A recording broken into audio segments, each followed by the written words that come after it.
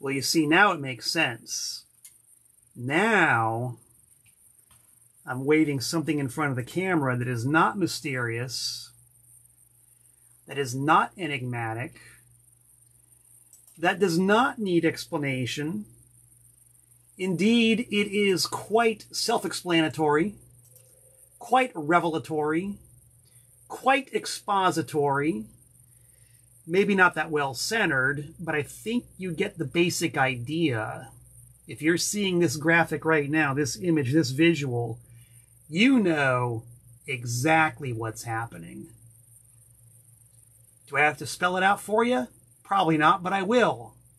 It is indeed Tent Talks Tunes. And you just saw by the picture graph, by the hieroglyph, TTT, baby. Yes, welcome aboard, everybody. Hello, Alan. Hello, Ms. Gelman from Tucson, Arizona. Hello, I hope, Greg and Cindy Crawford from Pensacola, Florida. Hope you guys are tuned in right now. There's Mike from Vancouver, BC. I was talking to him early this morning about delicious vegan food and punk rock and things of that nature. Yes, yes, yes. I see everybody's logging in and coming on board, which is quite a rarity. Today I was able to log on pretty much just about painlessly for the first time in a long time. James Pogo, salute from the Armed Delight Rifles. Hello, hello. Yeah, I might actually be getting the hang of this brand new fancy schmancy camera that I plunked down the big bucks for a few months ago. It's kind of what I thought it was supposed to be. You plug it in and you let it roll. Ha! Imagine that. Just like the old days, you take a Super 8 camera, right? A Super 8 film camera. So simple. You pop open the door, you drop the film in, you close the door, you crank the little handle, point and shoot. That's all it took. Nothing to it. Analog technology, so easy.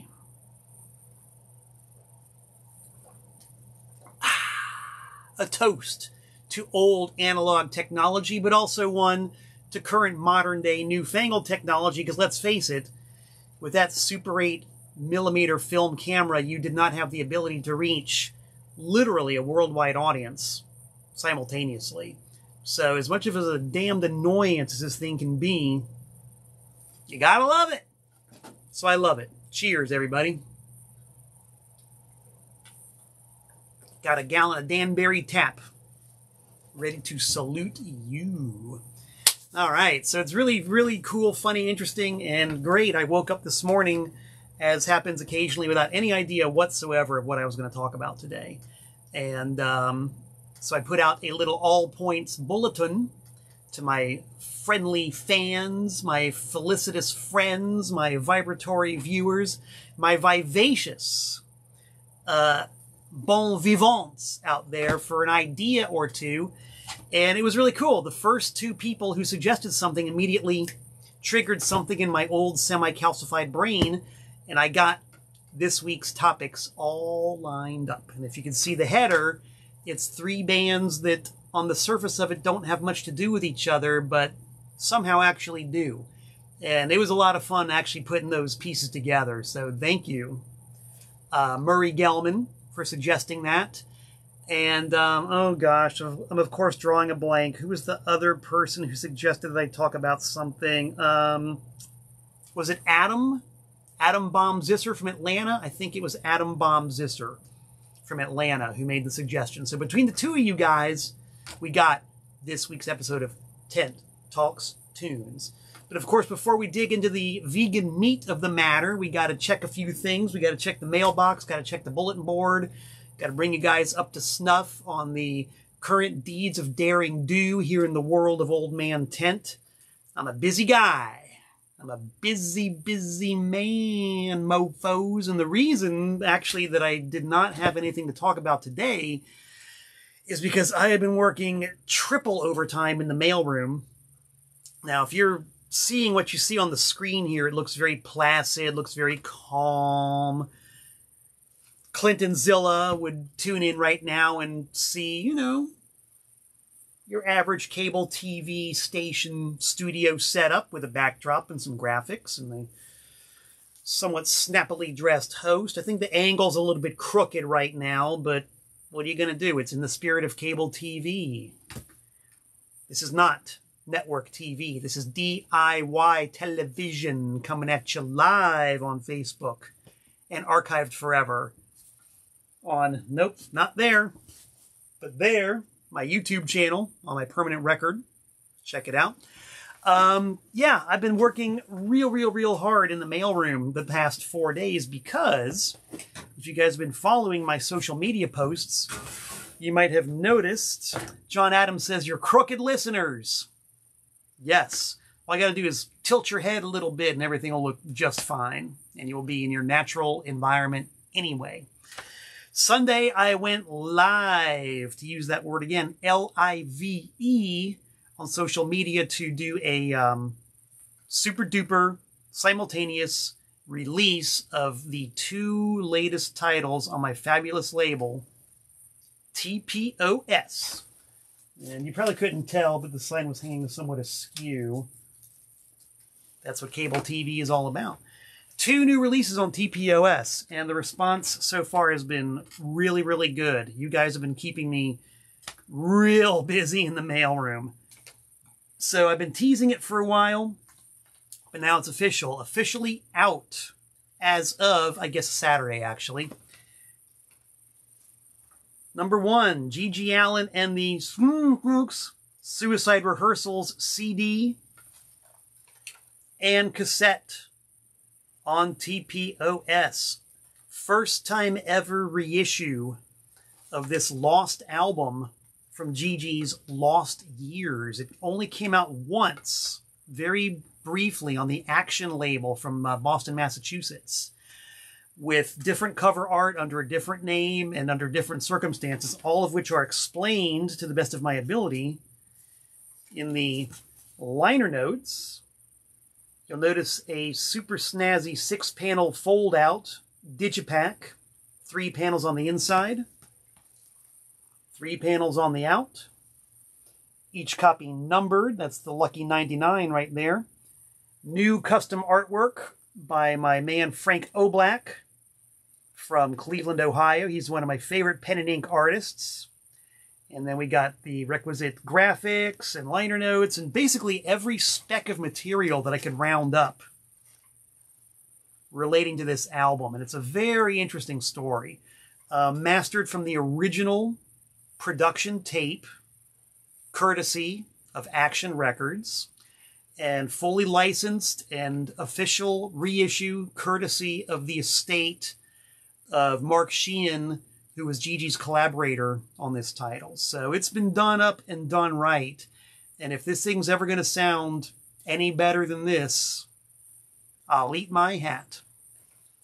And it's going to be in print forever, but future issues are not going to have the 6-panel digipack. They're going to have a 4-panel digipack with some of the artwork condensed and some of it removed, and they will not be numbered.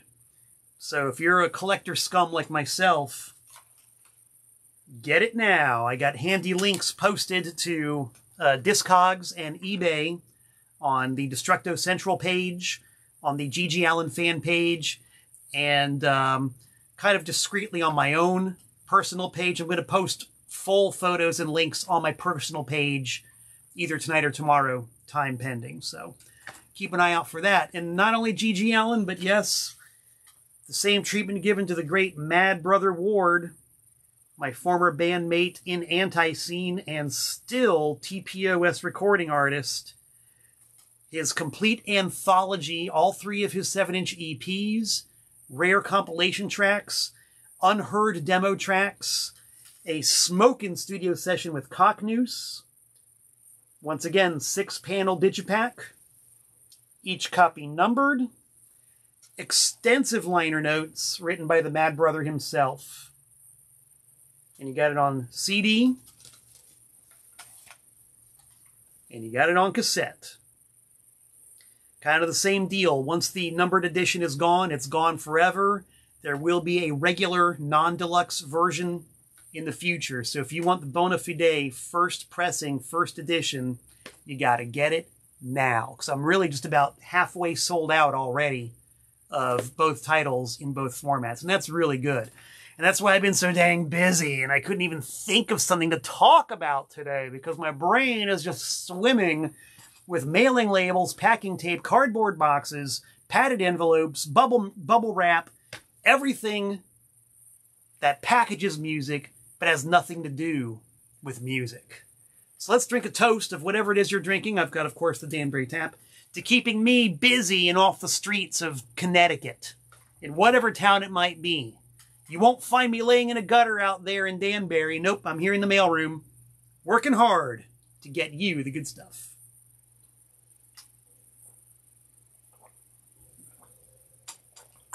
That's why I'm so busy. All right, so those are my excuses. Let's talk about the mailbox. We got one big old package in the mail, and you can see that it is indeed addressed correctly. Malcolm Tent, P.O. Box 3626, Newtown, Connecticut, 06470.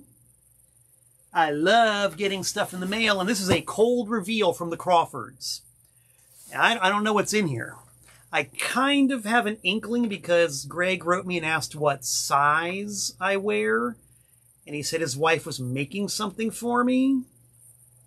Let's find out. I normally don't do cold unboxings, but I think the Crawfords are probably okay. I met them at the last Antiseen gig in Mobile, Alabama, and found them to be delightful people, good folks, good fun to hang out with. So here it is. This is the box. As you can see, it's sealed. It is not open. I didn't even see what was on the side. Look at that. Those are appliques. Those are actual die-cut plastic appliques, as is the lettering on the box. I am not going to be throwing this into the recycle bin. I am going to cut this out very carefully and hang it somewhere in my office. So already it's win-win-win, just for the sheer effort and artistry that goes into that alone. This is just the box, kids. This is just the box. Oh, and I see both the Crawfords are tuned in right now. Don't let your heads expand to the size of mine. Don't let your egos get as big as mine, kids. It gets ponderous sometimes. Ponderous, I'm telling you. All right, here we go. We are now going to open the box, and we're going to open it carefully, because if this is kind of what I think it is, I don't want to risk damaging it. So we're going to very gently. This is not the million-mile scissors. This is more like the 10,000-mile box cutter. I don't use this as much as the famous million-mile scissors, but I do use it plenty. And right here, live on Facebook, or archived forever on the YouTube rerun on my channel. Let's see, that didn't do it. Sometimes these things have a tab you can pull. Is that the case here? No, no tab as far as I can see. All right, I might have to make like the first Antiseen EP and get drastic here. I'm going to actually cut into the box. But on the top, with a shallow, gentle cutting motion, in a spot where the contents are less likely to get damaged. You guys are witnessing this live. Very exciting. All right, here we go. It's open. It's open. Let's see here. I better put on my dollar store cheaters just so I can see what I'm seeing. A letter, handwritten letter. I'm not going to read it live on the air. I'm sure I probably could, but I'm not gonna, because some things are meant to be personal. And something's happening here. I see all kinds of stuff here. I see an envelope full of mysterious paper objects. Ah, okay. I see appliques. Yes. Tent Talks Tunes, kids. I see a T, and I bet you I'm going to see a few more T's as I unwrap this more. Okay, here's a sound piece of advice for anybody out there. Don't be a cunt cake. Oh, you kids. Oh, you can look at that, man. That's great. How'd you guys make this? Do the Crawfords wish to tune in and chime in and tell me how you guys made these? Ooh, look at that. The classic TPOS logo. Nice. Very cool. This is great, man. How'd you guys make these? I have no... we all know this logo. We know that band. This is great. This is a technology that I have no knowledge of whatsoever. I don't understand this at all. This must be a reference to Thor, the rock warrior. You know, Thor, the Thunderhawk. Here's a piece of advice from the Crawfords. Don't be a thundercunt. Just don't do it. I agree with that completely. Totally agree with that. Let's see what else we got here. Oh, okay, here's the promised item in the promised size. They asked, what size do you wear? I said, adult scrawny. So here we go. In adult scrawny, the music box from Pensacola, Florida. What is this, a record store? Tell me, guys, what is this I'm flashing in front of the camera? I don't know the music box venue. What is this? What is this? Enlighten me, Crawfords. Help me out. Help me out. All kinds of great stuff. More Tent Talks tunes. This is the very exciting thrill of discover we got here. We got more teas, more appliques. Now this might be in adult scrawny. Ah, okay. Now Jennifer says that was not made by her. I kind of guessed, but this, my friends, you know what this is?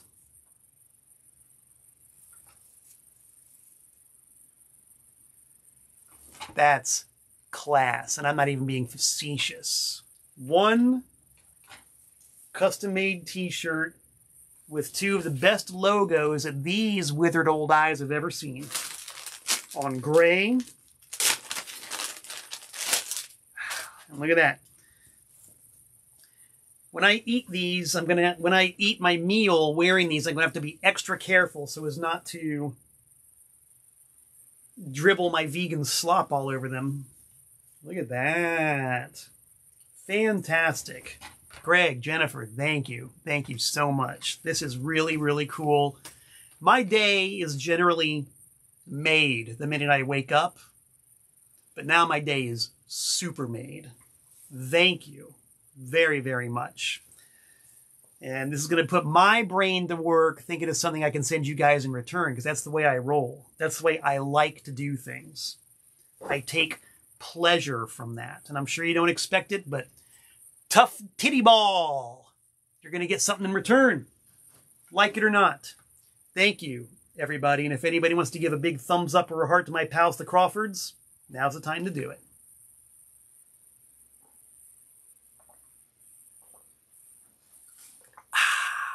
Love it. Love it, love it, love it.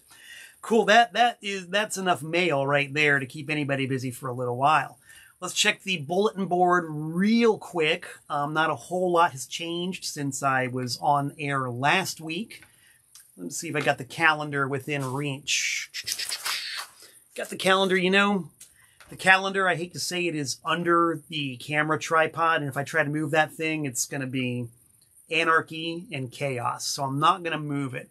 Let's just say that if you want to know what's going on the calendar, go to antiseen.com or the Antiseen Facebook page. You're going to find a lot of information about our upcoming gigs in March and April.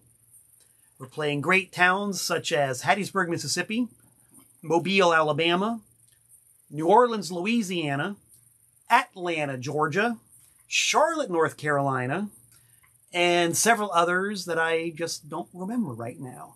So yeah, go to those two fine internet locations and you will see, read, and hear all about it. And thank you guys again. All right, let me wet my whistle just a smidgen here. I'm going to talk just an itty-bitty little bit about other things happening in the TPOS realm, because I'm a busy guy. I really try to keep busy. I don't even try to keep busy. I just always have ideas, you know.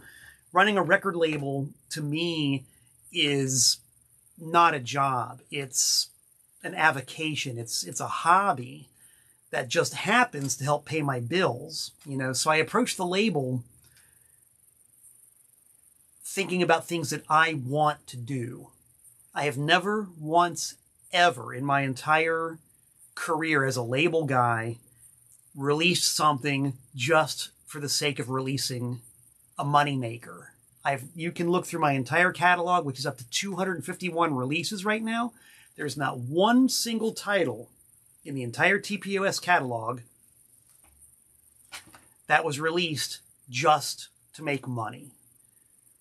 If you were to randomly pull out any item in my catalog and ask me questions about it, I would probably bore you to death with details about it. And luckily, if you go on to my Discogs page, the entire TPOS catalog is up there. Yes, a lot of it is for sale. Some of it's not. Some things are not in print anymore, as much as I try to keep them all in print. But you could look at any TPOS item on there, and each and every Verschlungener one of them is a labor of love. And so I'm always having ideas about what to release. And I came up with one just the other night, actually just last night. And this is going to be a doozy. And this is going to be one of those that you know is not a moneymaker, but I just love the idea so much. We got to backtrack a little bit to a release that came out on TPOS. This is TPOS number 187. The Tiny Tim Isidore Fertel split 7-inch. And you guys all know Tiny Tim. Maybe you don't know Isidore Fertel. Long story short, Isidore Fertel was Tiny Tim's protege. And Isidore Fertel only released one record ever during his lifetime, a copy of which was known to exist, but never actually seen by anybody. The weirdest thing, like Tiny Tim released an Isidore Fertel 45 on his label, but not one single copy was known to exist anywhere. And any recordings by Isidore Fertel are very thin and few on the ground. I actually tracked down one song by Isidore Fertel that was recorded by some dudes in New York City for a long-defunct radio show. They gave me permission to use it. So I contacted my friend Justin, who is the executor of Tiny Tim's estate, and I pitched the idea of a new Tiny Tim Isidore Fertel split release to come out on CD. He countered by saying, you know what? I just found the only copy of the Isidore Fertel single in existence. One of Tiny Tim's ex-fans sent my friend Justin a copy of the Isidore Fertel record. Well, that just about blew my mind. And his mind was blown by the fact that I had tracked down this one unreleased Isidore Fertel track. Turns out that my friend Justin is sitting on a few unreleased Isidore Fertel tracks. So, the wheels are turning. Nothing's actually happened yet, but we are in negotiations to release an actual Isidore Fertel record. And I don't know if I've explained enough about Isidore Fertel other than he was Tiny's protege. But let's just say if you look up his story, it's a corker. And I think that a full-length album by Isidore Fertel is going to be quite a thing to listen to. So hopefully that's going to happen on TPOS sooner than later. Cheers to you, Isidore Fertel, wherever you are. A true trailblazer.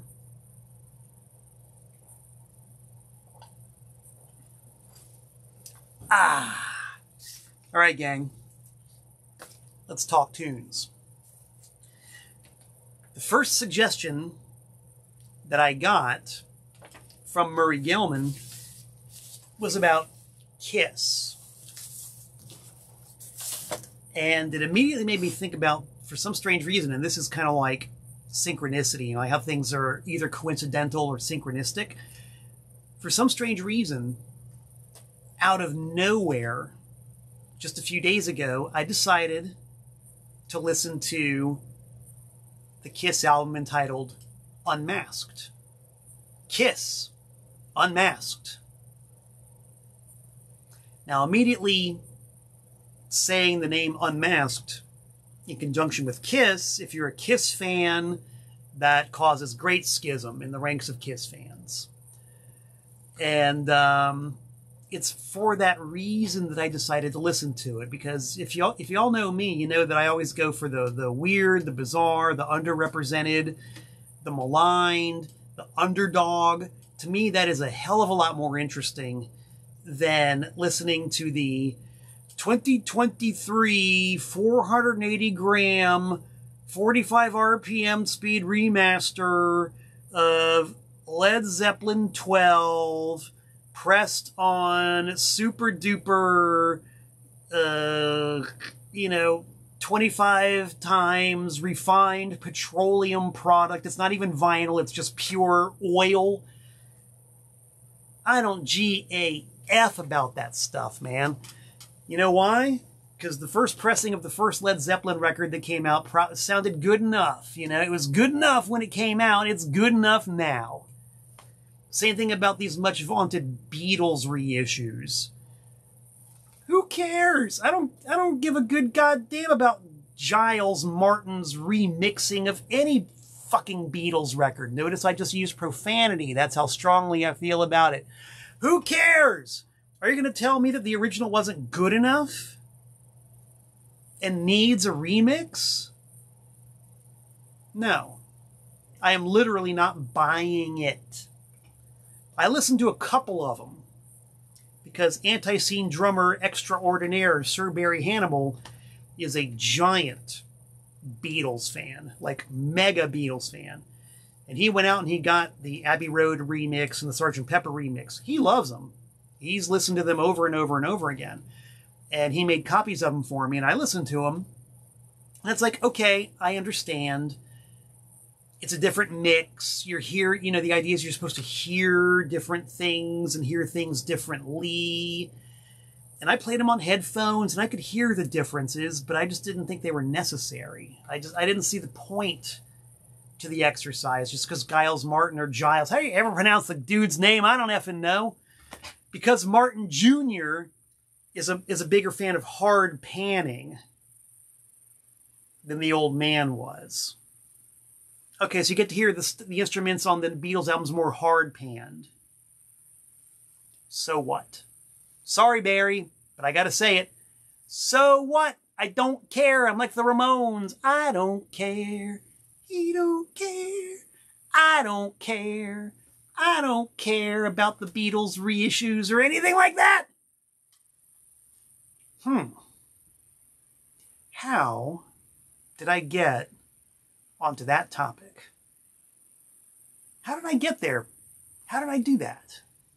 I mean, I was entertained for a few minutes. I don't know if you guys were, but I felt pretty good about it.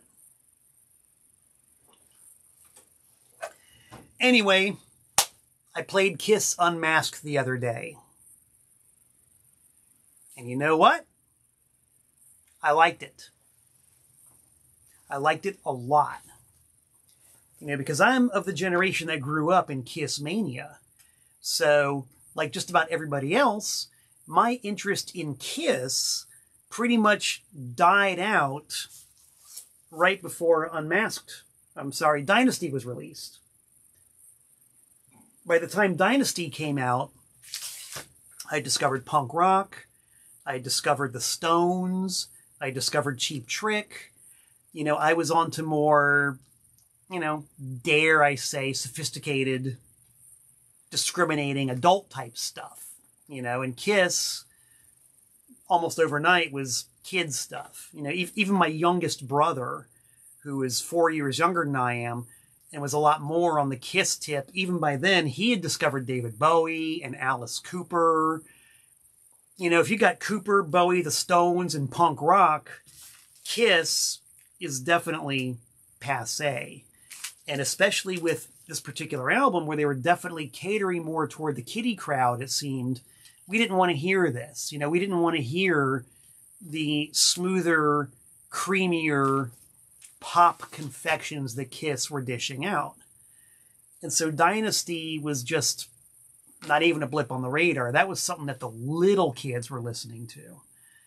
And of course, by the time Unmasked came out, it was like, whatever, 1980, and, you know, Dynasty was not yesterday's news, and Kiss Unmasked was completely irrelevant. I honestly don't even remember seeing Kiss Unmasked in the record stores when it came out. I really don't. I remember seeing displays of Dynasty all over the place. I remember going to Kmart, the Hialeah Kmart department store, and they had a big old pile of Unmasked on display. You know, because I Was Made for Loving You was a big hit. They toured massively for it. And, you know, it was their last genuine hit record.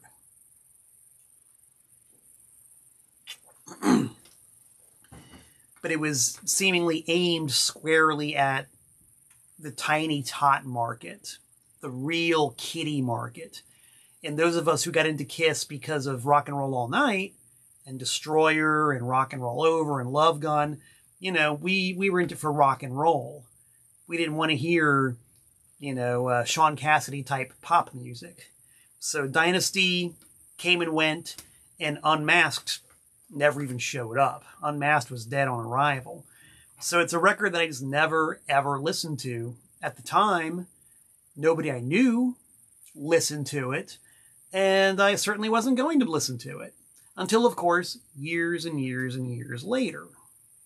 Many, many years later, when I got back into Kiss with my fiendish, music-loving, record-collecting mind, and wanted to see if I was wrong. You know, was I wrong back then about never ever playing Dynasty or Unmasked?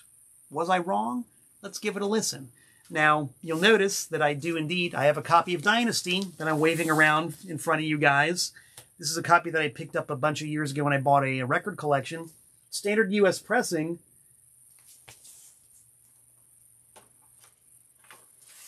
It's got the poster in it. I'm not going to unfold the poster, but it's got the poster. It's got the original picture sleeve, the disco Kiss look, which was a big turnoff because by then disco had pretty much peaked and I wasn't even into disco anymore.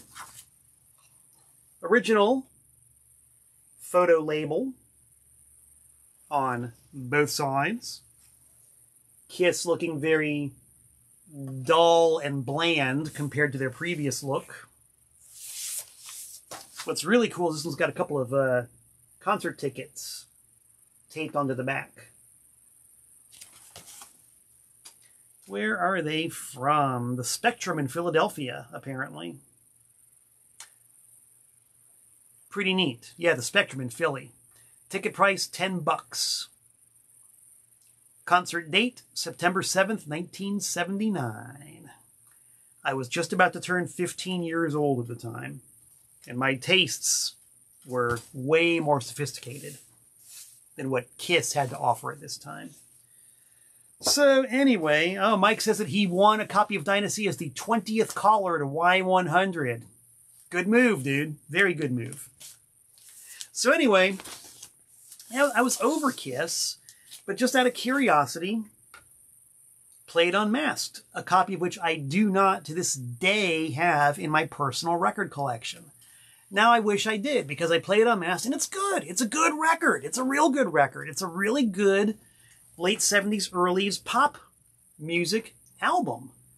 Super slick production by Vinnie Poncia. Poncia. Again, I don't know how to pronounce the guy's name. I've only read it. I never actually tried to say it. Pop music, maybe a few last remnants of disco, but, you know, considering what that is, it's a really, really good album. And it's also, as it just occurred to me, the last album made by Kiss where they naturally evolved their sound. You know, you had the first 5 or 6 albums, you know, Kiss, Dressed to Kill, Hotter Than Hell, Of course, Alive, Destroyer, Rock and Roll Over, Love Gun, then Alive 2. They did those albums, all of which were kind of like, you know, standard rock and roll albums. Then they did the solo albums, whatever. Came back and they did Dynasty. And whether by hook or crook or design or accident, Dynasty came out as a very smooth, slick pop album. And listening to it now, as an old fossil, it's really good. It is a really, really good album if you like that kind of stuff. Excuse me, it sold a lot. It had a hit single. And so Kiss gets back together, makes another album that picks up from where Dynasty left off. Smoother, even poppier. I mean, pop music. How about Shandy? You want to hear like an absolute flawless FM radio pop love song? Shandy. I love that song. Really good. As Greg Crawford just said, She's So European. Ace. Ace really did Torpedo Girl. Talk to Me. There's really, honestly, not really a bad song on the album. It's a really, really good, flawless pop radio album. Von None of Your Damn Business, 2000 Man is on there. It's excellent. And I'm definitely kind of late to the party, but I really, really like the album. And so they evolved naturally into this real pop direction. And here's one of the great mysteries of Kiss. And I know that there are probably explanations out there in articles and all that, but Kiss did not tour the US to support Unmasked. I would love to know why. They toured Australia and were like gigantic, you know. For people in Australia, Unmasked is the album to go to. Like, Unmasked is the album that defines Kiss in Australia. Like, #1 on the charts, #1 singles, Kiss Mania. I mean, that's the one. It did pretty good business in Europe as well because they toured Europe for Unmasked. They did not tour the US for Unmasked. The album died in the US. And therefore, it's always been regarded as a failure. I would love to know why. You can have a massive mega hit album in at least one market, but the album still be considered a total failure. I'm pretty sure, I would bet money that if they had toured for Unmasked, they could have had a hit album. And it would probably be regarded a little bit better. And when it was all over, Kiss would not be sitting around scratching their heads saying, well, gee, what do we do next? You know, and that was what defined Kiss all the way up until the 1996 reunion album. It was always a case of, well, what do we do next? You know, what do we do next? What's going to give us a hit record? What should we do in order to have a hit record next? Well, we'll make The Elder, you know, a concept album. That didn't work? Okay, well, then we'll make, we'll go back to hard rock with Creatures of the Night. That didn't work? Okay, well, we'll take off the makeup. And that kind of worked, but not really. Well, then we'll get a hotshot shredder guitar player. Well, that didn't work. It's like everything that they did from that point on was trying to do something to get a hit record. There was no actual natural evolution. And so I think a lot of those records really, really suffered from that. So, yeah, Kiss Unmasked. That's my take on it. And you might say, well, if you looked at the header for this week's Tent Talks tunes, I say that Kiss, Devo, and Discharge all have something in common. What do they have in common? I'll tell you what. Another hallmark of Kiss Unmasked that I noticed is that it is, and you know, maybe Dynasty's got some exceptions on it, but Kiss Unmasked is, to my ear, the first and I would say last album that's got some emotional honesty to it. It's got love songs. It's got broken heart songs. It's got feelings songs, even Gene's songs. which are typically, hey, baby, let me put my log in your fireplace 25 times tonight. You know, usually that's the best he can come up with. But there's some emotional depth to the songs on Unmasked. First, I would dare say, first and only time on a Kiss record. It's got love songs instead of lust songs. So what's that got in common with another band I talked about? Well, there was indeed another album by another band that was much maligned, not liked at all, which consisted of a lot of emotionally honest songs that were not ironic and still had a fair amount of bitterness, but weren't totally consumed by bitterness. Album didn't sell for jack when it came out and is today still a big bone of contention amongst fans. I'm talking about, yes, Total Devo by Devo. It's got all the same hallmarks that I just mentioned. And my critique of Total Devo would be the same as it is for Kiss Unmasked. It's a good album. It's a real good album. Is it a good Devo album? I would have to say no. Because people who buy Devo records, myself included, don't want to hear emotional honesty. We don't want to hear love songs. We don't want to hear human songs. We want to hear songs about the completely devolved state of the human race and life on this planet. And that's where Total Devo goes awry because, as they asked at the time, the answer to the question, are we not men, is now yes. And that answer can be found many, many, many, many, many other places than a Devo record. You don't go to a Devo record to hear that answer. No, no, no, no, no. But I will maintain that if this record had any other band name on it than Devo, it would probably be regarded as like a classic post-new wave, pre-hip-hop. I mean, it's not a hip-hop record, but it was released in that time, like 1988, 89, when the music biz was kind of between genres. Like new wave had already peaked and there wasn't anything to replace it yet, pre-grunge. If it had been a record by, you know, someone in the Somebodies, people would say, yeah, really good example of a post-new wave, pre-grunge electronic album, dude. Classic, great songs.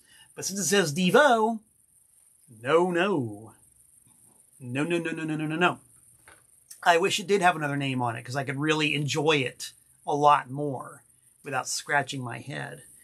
But as you guys know, it's Devo, so I got it.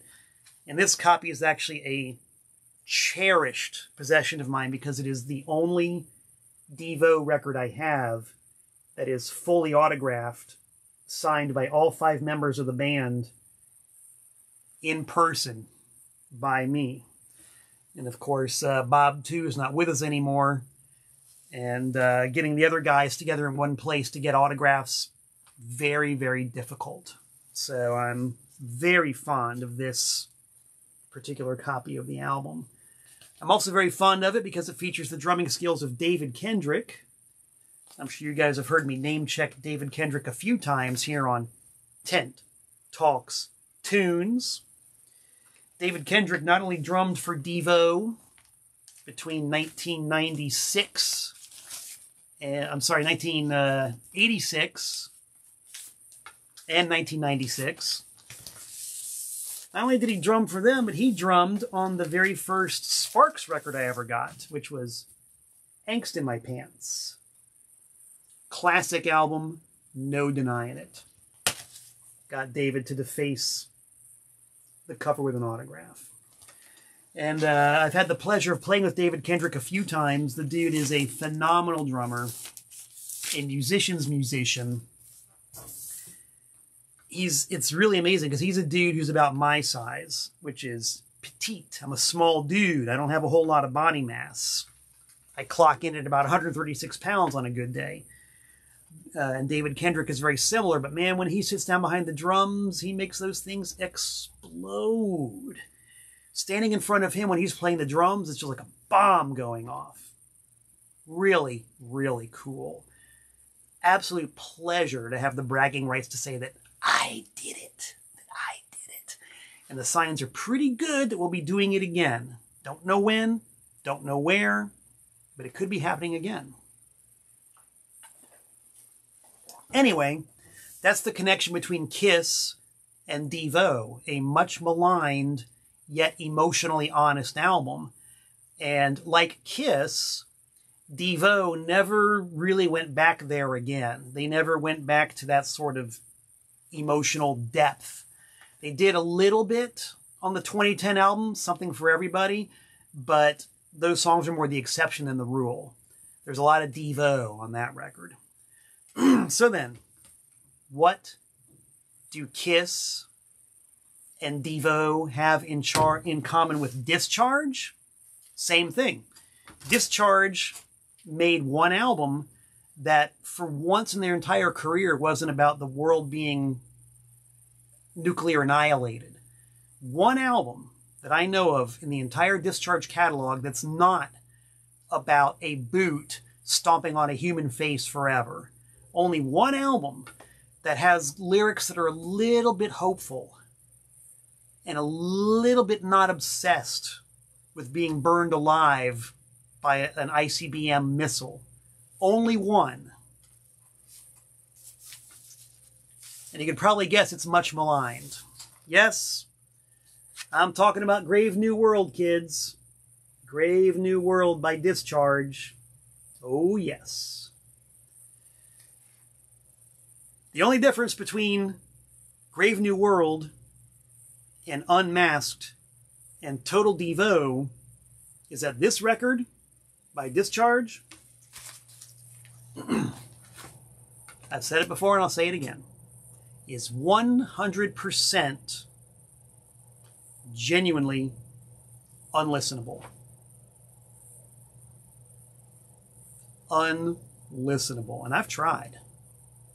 I have tried many times over the years to play Grave New World from start to finish.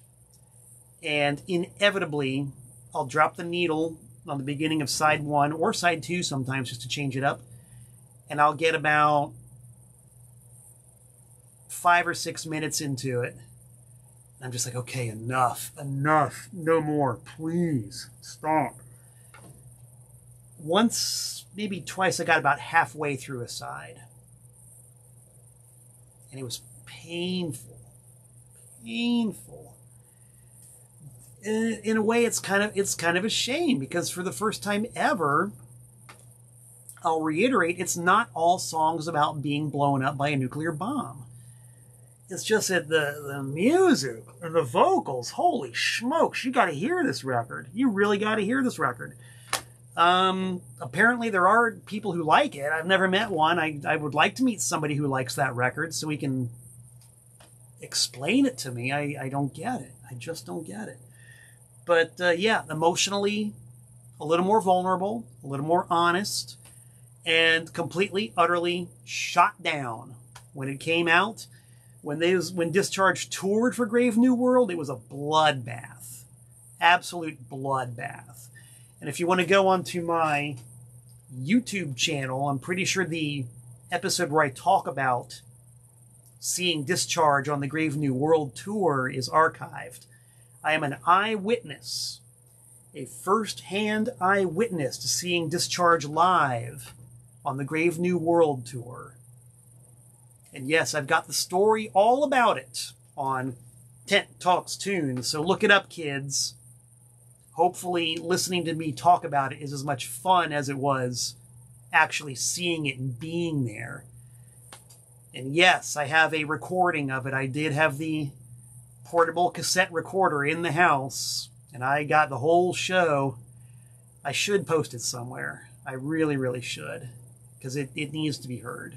It deserves to be heard. It's got to be heard. So yeah, that's basically it. That's what Kiss, Devo, and Discharge have in common. And of course, the exception to the rule being that the Discharge record is simply no good.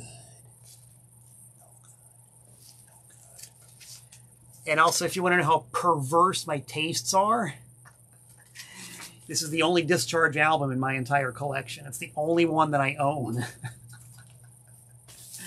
Because I'm just so fascinated by it. I am just fascinated. It's kind of like what I said earlier about Led Zeppelin. We already know that Hear Nothing, See Nothing, Say Nothing, and Why are, you know, the pinnacle of punk rock in a lot of ways. We already know that. We don't need to talk about that.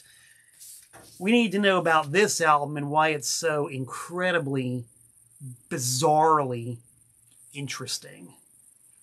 I might try to play it again tonight. I'm not going to guarantee it, but I might. I just might. What I'm probably going to do is go online and go down the rabbit hole and see if any other recordings from the Grave New World tour have surfaced, or if anybody else has posted stories about it or anything like that. That's the kind of stuff I love. And I'll invite you guys, if anybody out there has any links or information about the Grave New World tour or the recording sessions or anything relating to it, let me know. I would love to check it out. I found a few things. I have a little dossier on my hard drive about that album. I would love to know more. So yeah, help a brother out. Make a comment, leave a link. Indulge me in my magnificent obsession for albums by classic bands that are definitely not classic at all. Chillblains. All right, Bill Coate says he's listening to it now and he's kind of digging it. All right, Bill, if you make it through the whole thing, I want to talk to you. I want to hear from you. I want to know your opinion. But you got to listen to the whole thing, okay? No cheating, no partials, no backs. The whole damn thing. That's your challenge, Bill Coate. David Austin. Okay, David. David says Grave New World rules.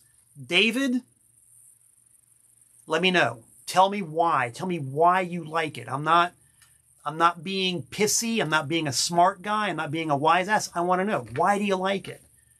Because I can't figure it out. I want to know why you like it. David Austin says the vocals rule. Okay. There you go. The vocals drive me up a tree. David Austin likes the vocals. Can't argue with that. You can't argue with that. It's like I was telling Mike Lester last night when we were chatting. Some people like green, some people like purple. That's all there is to it. Amy Lynn Meyer says she's going to give it a whirl. Amy, let me know. Let me know. Let's get this discussion. Let's get this discussion cooking. Let's see if we can create our own Grave New World of Discharge critique here on Tent Talks Tunes. Voila. Guys, thank you so much for tuning in. I love having the chance to talk to everybody about my personal taste in music and hearing about your personal taste in music. It is one of the things that make my world go round, and it gives me something to look forward to every Wednesday. Wednesday, hump day.